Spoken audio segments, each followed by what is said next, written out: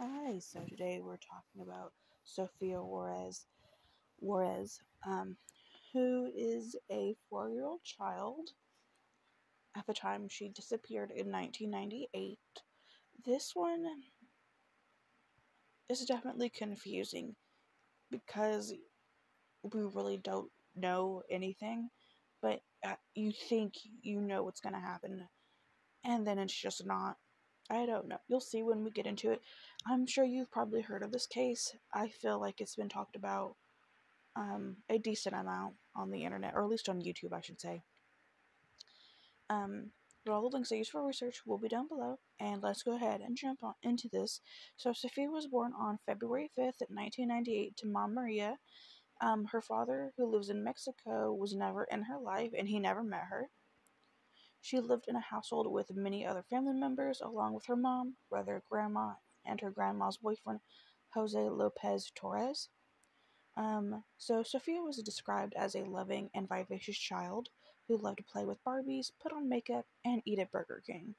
Her mom said she was a very shy child and didn't like to talk to strangers, even in the presence of people she knew and trusted. She was only 4 years old when she went missing on February 4th, 2003, just one day before her birthday, and she went missing in Kennewick, Washington. So we're going to go into the description of her and what she was last seen wearing. So Sofia was of Hispanic descent and weighed about 33 pounds, and she was 3 feet tall, black hair and brown eyes. At the time she went missing, she was missing her top 4 front teeth. She also has a mole under her eye, a birthmark on her lower back, and pierced ears. She was last seen wearing a red long sleeve shirt, blue overalls, white Converse sneakers, violet socks, gold hoop earrings. And I do believe that there are age progression photos for this case, and I will have them included throughout this video. Because her body was never found, and so we don't know if she's still missing or what. Or if, something more sinister happened. So Sofia was playing in her bedroom with her brother between 8:15 and 9:15 p.m. when Jose was heading to the store, and Sofia wanted to go with him. She asked her mom if she could go, and her mom said yes and gave her $1 to spend at the store. The store was just about 5 blocks away from their home, and Sofia ran off after Jose. Maria assumed she caught a ride with him because she never came back inside. Jose arrived back around 9:45 p.m., but he didn't have Sofia with him. When Maria asked, Sofia never got in the car with him, didn't know she was coming, and left without her. After searching the area and the house, they called the police and filed a missing persons report. So at this point, I'm thinking, okay, Jose definitely has something to do with it. Because how do you just not notice that there's a child behind you? But I guess that she had asked after he had already gotten in the car and had taken off. But in my head, I'm just like, this is a little weird. Maybe something weird is going on with him, but then at the time, between 8:15 and 9:15, say it was 9:15 p.m. when he was leaving, he got back at 9:45. Realistically, did he have time to do anything? So I was like, okay, Jose feels weird just because he could have been the last person to see her, and we're not really sure. But let's go on.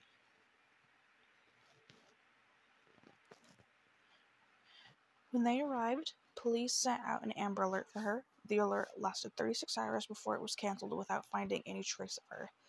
Volunteers and firefighters came to help in the search for her. They found a pair of children's overalls and shoes, but Maria says they did not belong to Sofia. So, not confirmed by police, but a 10-year-old relative claimed he saw Sofia walking down the driveway with a strange man dressed in all black, but the police didn't look into the lead further, and this could be because he was so young. Police were able to rule out her estranged father and Jose. Maria says Sofia wouldn't have left with a stranger, and it must have been someone she trusted. So, when I heard the claim from the 10-year-old, I was like, okay, maybe it's not Jose, because I can't imagine that this child will just make something up. And maybe it was someone that Sofia knew, but Um, the 10-year-old relative didn't, and so that's why it was a stranger to them. And maybe the mom knew this person, but because they really didn't have much details other than they were dressed in all black, we couldn't really figure out who they were. And her father was never in her life, and if she just didn't talk to strangers, she wouldn't just go with her father that randomly would show up if he was even able to find out where she was. Police started looking for a person who owned a white panel van, one seen in the area around the time of Sofia's disappearance. They looked into a neighbor, a 35-year-old Kevin D. Ireland, who had a history of minor sex crimes. Police searched his home and found a white Ford Tempo panel van similar to the one they'd been looking for. I'm sorry. He was a person of interest, but not a strong suspect in the case, so they began looking for a second vehicle in 2003, a mid-90s model, full-size faded orange van. The license plate has double J's in the numbers, and the driver was a white male between the ages of 35 to 40 with a thick blonde beard. This van was also seen in the area around the time that Sofia went missing. Police followed leads that led to searches of homes in the area, but found nothing. One drug informant mentioned Sofia's body could be found on a farm in the silage area behind the house on the property. And when the police located the farm, it was north of Process in Benton County. And they brought 5 cadaver dogs and a forensic anthropologist to the site. The area was searched for 8 days, but nothing was found. Another reason you might have heard about this case is because there was actually a TikTok video that would go viral. And KPD tried to get in contact with the person that was seen in the TikTok. The woman in the TikTok shares a resemblance to Sofia, but the woman's family said she was not her, and DNA evidence would confirm that she was not Sofia.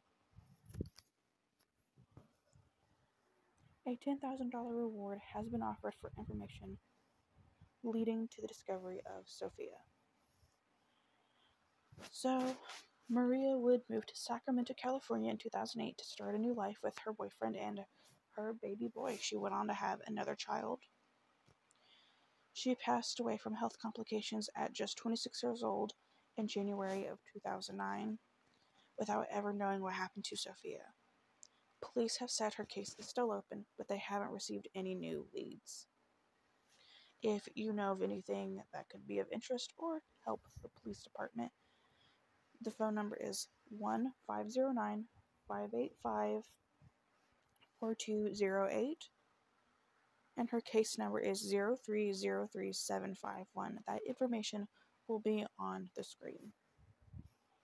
So like I was saying, we think you hear Jose and how he could have possibly been the last person to be seen with her, and you're thinking, okay, it's Jose. And then you realize that Jose was ruled out, and then you hear that this 10-year-old child is saying that they saw a stranger taking Sofia, but then it's not confirmed. And then we know that Sofia doesn't just go with random strangers, so who could this person have been?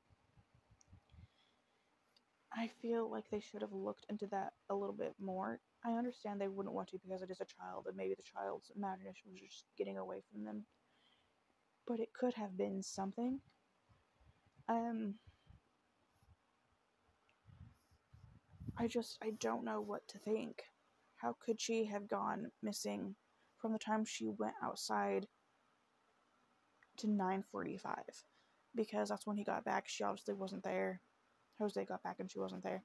So someone must have been in that area. It must have been a crime of opportunity, or maybe they had been watching her.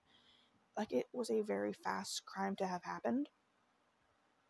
And it's just wild that we just don't know.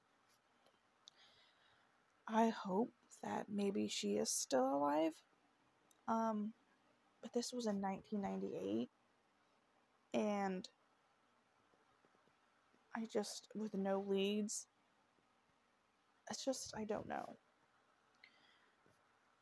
I just really hope that the family will get some sort of answers, whether or not she is alive or not, that they can put her to rest or bring her home. And like I said, I will have the age progression photos on the screen, as well as all the contact information if you have information that could possibly help the police. But what do you think happened to Sofia? Do you think she's still alive? Do you think it was Jose? Do you think it was a strange man that was seen by this 10-year-old relative? Let me know what you think, and I will see you guys in the next video. Thank you so much for listening to Sofia's story. Bye.